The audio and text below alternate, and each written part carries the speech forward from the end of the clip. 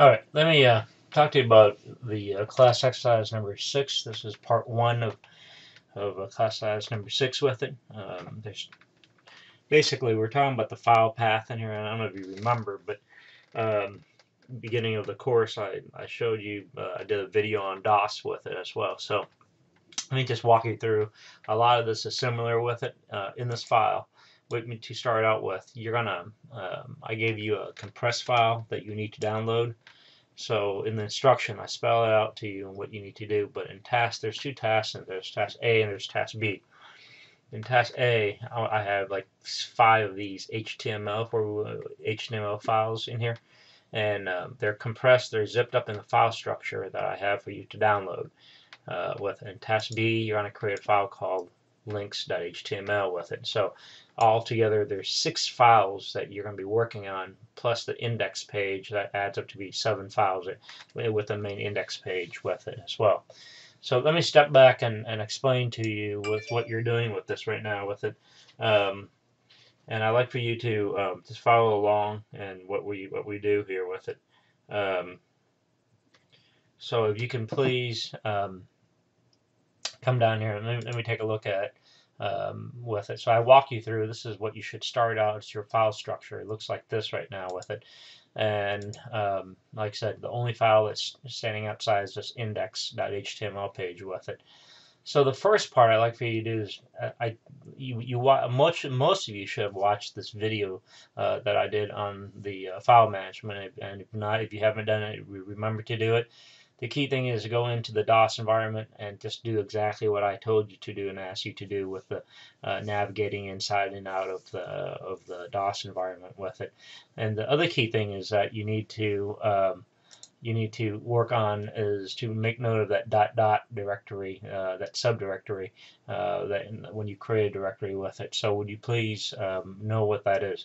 I took a screenshot of even in FileZilla, you have a dot subdirectory that's inside after you log in with it, and that if you click on that, it takes you to the parent directory. So anyways, please watch this video that I have underneath here. It's under task A management. If you forget what that is, just go in and you can understand what I mean by that with it as well. And I gave you a little bit more descriptive of what you need to do with it. A key note that I would like for you to know is make sure you understand what is a file path. A file path is basically a location of a file in a website folder structure with it. So in this particular exercise you're going to be doing is you're going to link to an image inside of a subdirectory, and you're going to access it in different levels of the directory and how you linked with it as well. So that's one. You're going to link to an external web page. You've been doing this all this time with it. You can do an external web page. You're going to link back and forth from your some of these pages to the main index page as well.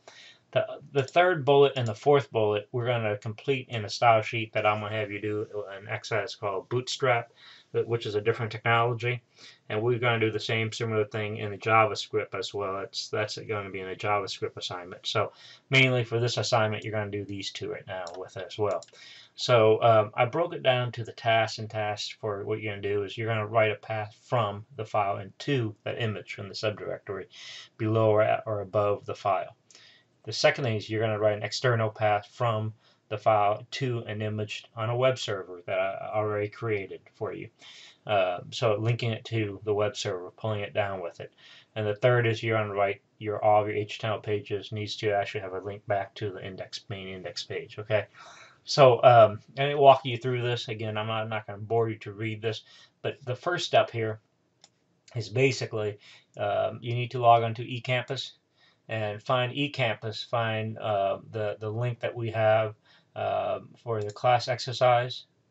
And if you come down here and you click on your class exercise number 6, and you should see download this file, federal_level.zip. You click on it. I'm using Firefox, so I'm going to click on this. This is going to download in my directory up here with it. So if you could, this is what it looks like in here right now with it. And here's what I would like for you to do. If you take this, make sure you right mouse click on it. I gave you a zip file. Right mouse click on it and extract all. All right, you have to extract this. Just take the default path for this and click on extract. and it takes a few seconds. And this is what I want to show you is this. Inside of this directory, it has subdirectories and a file, 2 subdirectories and a file. Now, it's very important, if you look up here what I'm pointing at here, if I click on this level, I see it so when I zip this file, what WinZip does is the operating system, it creates a subdirectory with it. So this is the level I want you to mount. Don't mount it at this level, because there's a subdirectory called federal level inside of this as well. So go inside this, make sure you mount this one right here. This is the one I like for you to mount, is this. Because if I click on this one, it takes me to this too. So make sure you do the nested one, is the federal level, not this one. You see where my mouse is hovering? So I'm going to click on this one, and I'm going to right mouse click on it, copy it. All right, I'm just going to copy it.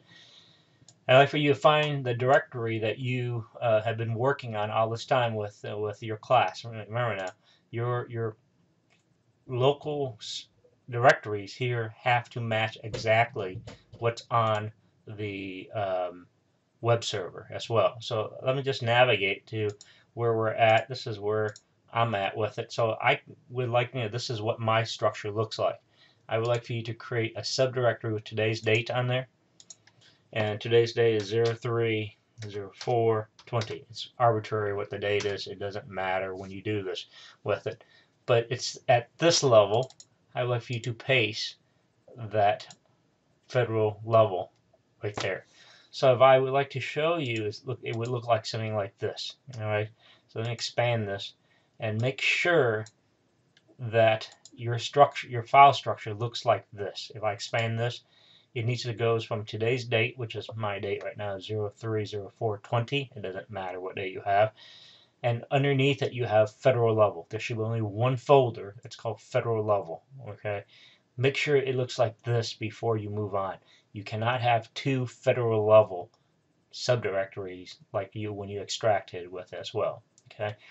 So take a second to do that. If you want me to pause the computer, pause the video, then now is the time to pause. All right. I'm going to stop the video right now because I don't want to run over.